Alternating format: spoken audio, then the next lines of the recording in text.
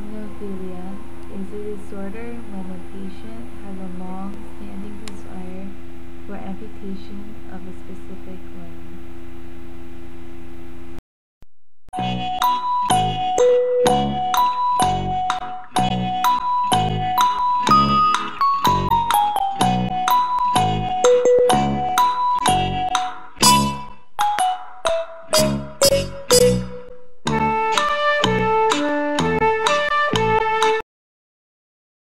We hypothesize that this disorder, apotemnophilia, is like somatoparaphrenia that is caused by the dysfunction of the right parietal lobe, leading to a distorted body image and desire for an amputation of one or more limbs.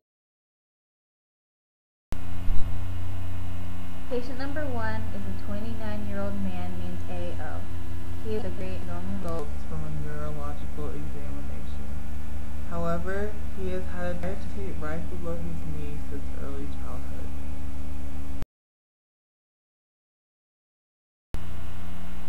Patient number 2 is a 63-year-old man named B.C. He is also right-handed with a good medical history. He also had normal results from a neurological examination. Since early childhood, he also wanted to amputate below his left knee and below his right thigh.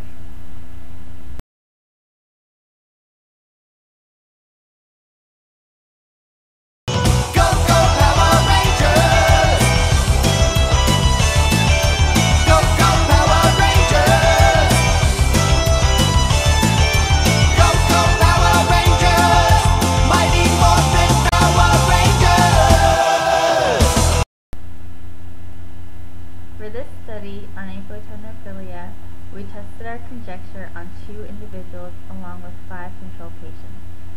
We measured their skin conductance response, or SCR, to pinprick above and below the line of desired amputation. SCR was used because it's a general indicator of general sympathetic arousal. A pair of silver and silver chloride electrodes were attached to the palmar surface of their index and middle fingers on the right hand. Pricks were randomly applied on both feet and both upper thighs while the patient was blinded. The patient's response was examined and reported.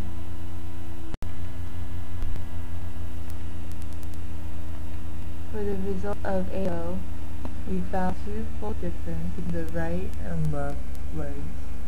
The F-test showed a p-value less than 0.01. Also, another comparison between above and below the desired amputation line on the right leg showed a 2-fold difference. The F-test resulted in a p-value less than 0.005. Then there was no difference across the normal leg. The F-test showed a p-value that was not significant. For the results of BC, we found a 3-fold difference across all lines. The F-test on the left leg showed a p-value of less than 0.001, and on the right leg, a p-value also less than 0.001. Then there was no difference between the legs, with a p-value that was not significant.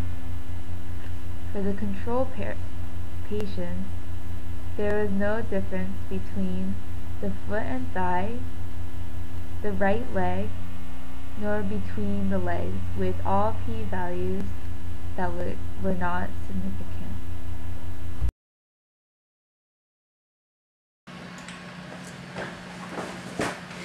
So what do you think about the paper? I mean, I thought the topic was really interesting, but I felt like some things were missing. What do you think? Yeah, I actually agree. Overall, the paper gave a great presentation on this disorder. However, I think the author could have gone into much more depth. Oh yeah. For real, with the experimental topic so unusual and uncommon, but still incredibly dangerous for patients diagnosed with this disorder, I'm surprised that there really hasn't been much study on it. Yeah. This paper has a great hypothesis, but I just can't believe that he only conducted this experiment on 2 patients. I mean, I don't think data from just 2 people can be significant enough to compensate for all patients.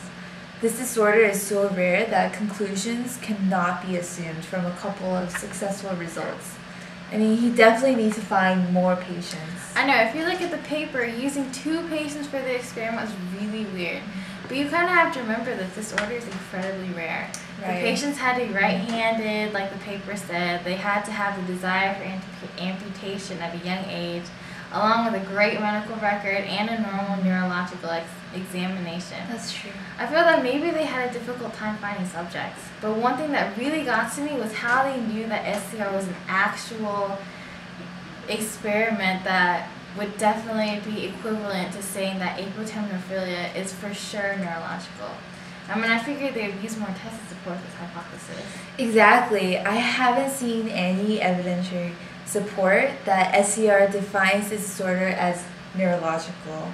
I think he is making some, unsupported assumptions again. This paper would be perfect if it had a stronger experimental design. I totally agree. Yay!